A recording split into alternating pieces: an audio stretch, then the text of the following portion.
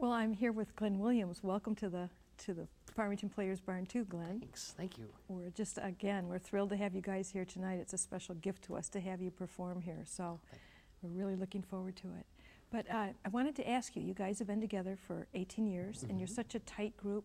How does that relationship work? It must really be a strong relationship. It is. It is. A couple of ways things happen.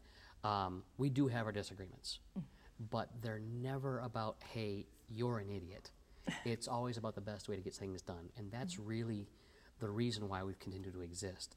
And we're so tight when we're together on stage. Each one of us knows when the next person is going to take a breath. Wow.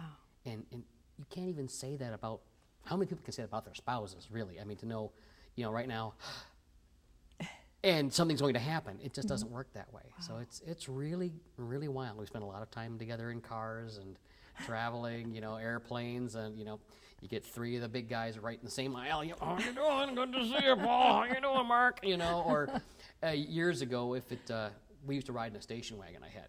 Bench front seat. Guys we call them back seat, so they'd have some knee space.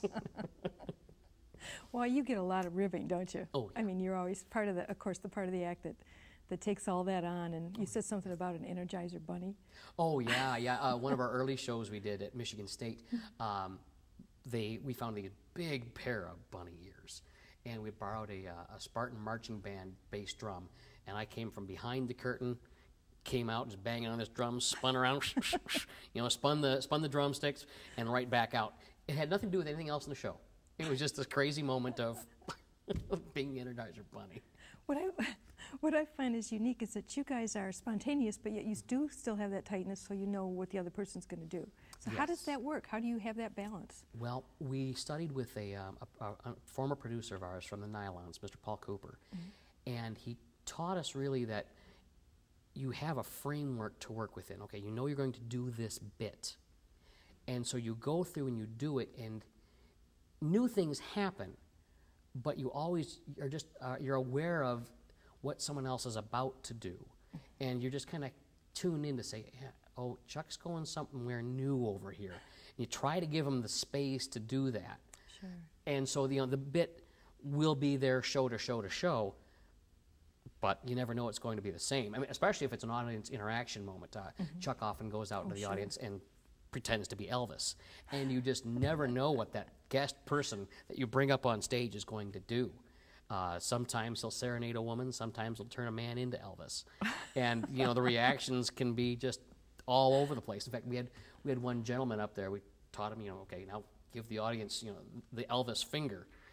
No, he gave him, flew him the bird twice. Oh, no. So you just never know. I mean, Oh, no. But that's the only time that's happened. We run a family show, and well, Yeah. But you kind of do have to be prepared for everything, don't you? You do. Oh, you do. my gosh. And it's a unique relationship, too, between comedy and music. Yeah, And you guys I are think very talented musically, and of course the audience really appreciates that. But when you throw in the comedy, too, it just makes it such a great evening. Thanks. For everybody. So you were telling me a little earlier about one of your favorite stories, one of your experiences. Do you want to tell us that one about sliding and? Yeah. A show we did years ago. We were opening up for Bobby V, and it was an outdoor show on a baseball diamond, and it had been raining with a steel stage decking. I came running up on that steps for that very first song, hit the top step with these plastic black shoes. Whew, feet went that way, head went that way, wham! Right down, rung the stage, something fierce. Oh, no. And I got up, took a bow, and, off the show went, yeah. Oh, it was funny. man. But, I paid for that one. Yeah, you did. Well, what's wonderful about your group, too, is it's just great to be around four guys that really love what they do. And not everybody has that about their jobs. And can you give some advice to young musicians about how, you found that perfect place? For anybody, whatever it is you love to do, find a way to make that your career, whether it's music, computers, whatever it is.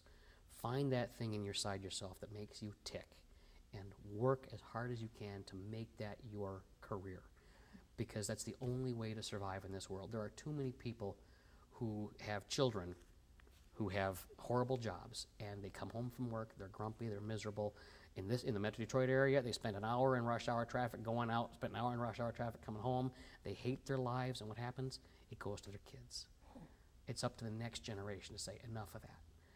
I need to find what makes me happy and find a way to make that my career. George Burns said, find a job that you love and you'll never work a day in your life. Yeah. And that's the way to do it. And he kept doing it until the very end, didn't he? Absolutely. I mean, he was on stage till absolutely forever. Yeah. Forever. So I'm sure you guys will be too. I sure hope so. What is your favorite song to perform? I'm going to say I've got two. Okay. We do the Charlie Brown, and I just love being the character of Charlie Brown. I'm the troublemaker.